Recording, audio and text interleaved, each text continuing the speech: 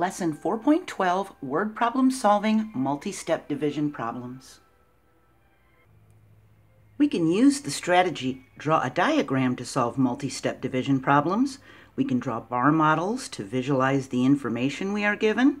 The bar model can help us organize the information and decide which operation to use.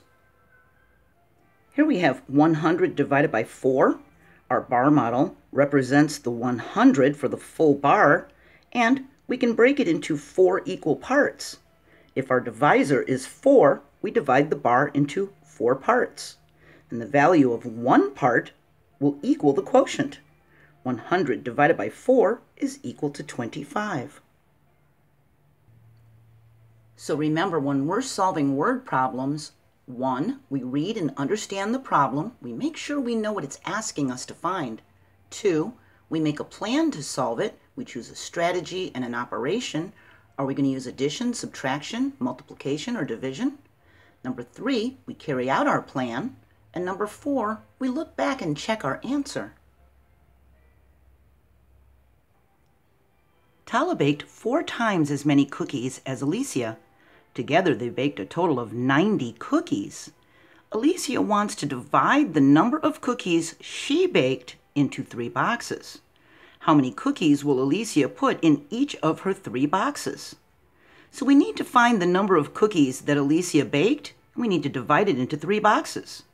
Our important information is that Tala baked 4 times what Alicia baked. There's 90 in all. There's 90 cookies altogether. And Alicia's cookies are divided evenly to 3 boxes. We can solve this problem using a bar model. We know we need to find Alicia's amount that she baked, and that Tala is 4 times Alicia's. So we make 1 rectangle for Alicia's amount and 4 for Tala's, because she's 4 times Alicia's 1. 4 times 1 is 4. So we have 5 rectangles, 5 parts, so our divisor is going to be 5. We know they baked 90 in all. We can do 90 divided by 5. We ask ourselves, how many times can 5 fit into 90? 5 can fit into 9 one time. We put a 1 above the 9, and 5 times 1 is 5, and we subtract that 5. We get 4. Now it's the zero's turn to come down, and we ask ourselves how many times 5 can fit into 40. 5 times 8 is 40. We put an 8 in our quotient, and 5 times 8 is 40, so that's what we subtract. We get a 0. We know that Alicia baked 18 cookies. She needs to divide them into 3 boxes. We can make a bar model representing 18 in all, and making 3 rectangles for the 3 boxes. 18 divided by 3 is equal to 6 in each box. Alicia baked 18 cookies in which she put 6 into each of 3 boxes. To check our answer, we can multiply the number of cookies in each box by the number of boxes. There were 6 in each box. She has 3 boxes. That's 18 for Alicia's cookies. That's correct. Then we can multiply the 18 that Alicia made times 5, which was the number of parts of our bar model. It's equal to 90. 18 times 5, we do 5 times 8, which is 40. We regroup the 4 and put the 0 down. 5 times 1 is 5, plus the 4 that we regrouped is 9. Our final product is the same as our dividend, so yes, it's correct. There are 23 third graders, 23 fourth graders, and 24 fifth graders going on a field trip to see how crayons are made. If there is 1 adult for each group of 10 children, how many adults are going on the field trip? So we need to find how many adults will go on the field trip, and we know there are 23, 23, and 24 students.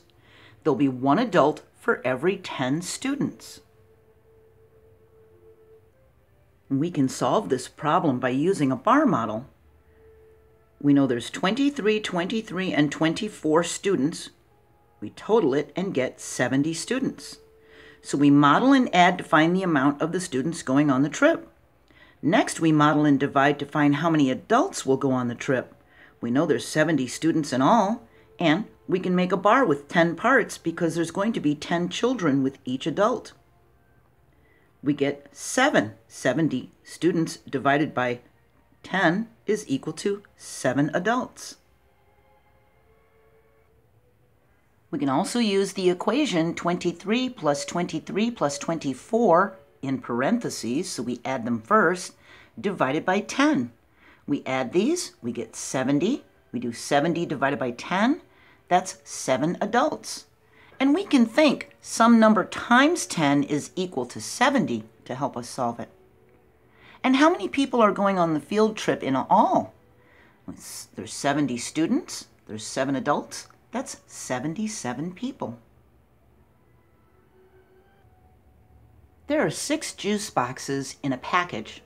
How many packages will be needed for 36 children if each child gets 2 juice boxes? So we need to find how many packages of juice boxes are needed. Each of 36 students gets 2 juice boxes, and each package has 6 juice boxes. We can make a bar model to visualize the information. We have 36 children, students, and they're each going to get 2 juice boxes, so we can do 36 and 36. 36 times 2 is 72. We do 36 times 2. 2 times 6 is 12. We regroup the 1 and put the 2 down. 2 times 3 is 6, plus the 1 we regrouped is 7. So that's 72 juice boxes needed in all. And we can model and divide to find how many packages are needed for 72 juice boxes. We know there's 72 needed in all. We know there's 6 in a package. We can make a bar model and fill it with rectangles of 6 until we have 72. And we'll get 12 of them. We can divide 72 divided by 6. 72 juice boxes needed by 6 in a package. We ask ourselves how many times the 6 fits into the 7. That's 1 time. We put a 1 above the 7. 6 times 1 is 6, so we subtract it and get a 1. We bring the 2 down. It's its turn to come down. 6 fits into 12 2 times because 6 times 2 is 12. We subtract it and get a 0 remainder. We know we need 12 packages of juice boxes. We can also think, well, 6 juice boxes per package, 2 juice boxes per child. That means 6 divided by 2 is 3 children per package. 3 children can get juice boxes per package. Then we can do 36 children divided by the 3 children per package, and we get 12 packages. We can also think 36 children divided by 6 juice boxes per package is going to be 6 packages for 1 juice box each. But they're going to have 2 juice boxes each. So we can multiply this 6 times 2 for 2 each, and we get 12 packages. There's usually more than one way to solve a problem. It's just that some ways are more efficient and some ways are easier. Mr. Park bought 3 pizzas for a party. Each pizza was cut into 8 slices. If each person gets 2 slices of pizza, how many people are at the party? So we need to find how many people are at the party. There are 3 pizzas with 8 slices each. They each get 2 slices. We can do 8 times 3, or 3 times 8, and we get 24 slices. So we know there's 24 slices in all. They're each getting 2 slices. We can divide 24 divided by 2, which is 12 people. And we can use a bar model with partial quotients. We break the 24 into a 20 and a 4. 2 times 10 is 20, so we have 10. And 2 times 2 is 4, so we have a 2, and the 10 plus 2 is equal to 12. And if you don't remember how to do partial quotients, or if you missed that lesson, it's linked in the description as 4.8. Mr. Lee sold 4 dozen tomatoes divided evenly to 8 customers. How many tomatoes did each customer buy? So we need to find the amount of tomatoes each customer bought. There were 4 dozen in all. 1 dozen is equal to 12. And there were 8 customers. So there were 4 dozen, and if 1 dozen is 12, that means there were 48 tomatoes. Using partial quotients, we can break the 48 into a 40 plus 8. 8 goes into 40 5 times because 8 times 5 is 40, and 8 goes into 8 1 time because 8 times 1 is 8. We add our partial quotients, 5 plus 1, that's equal to 6 tomatoes each.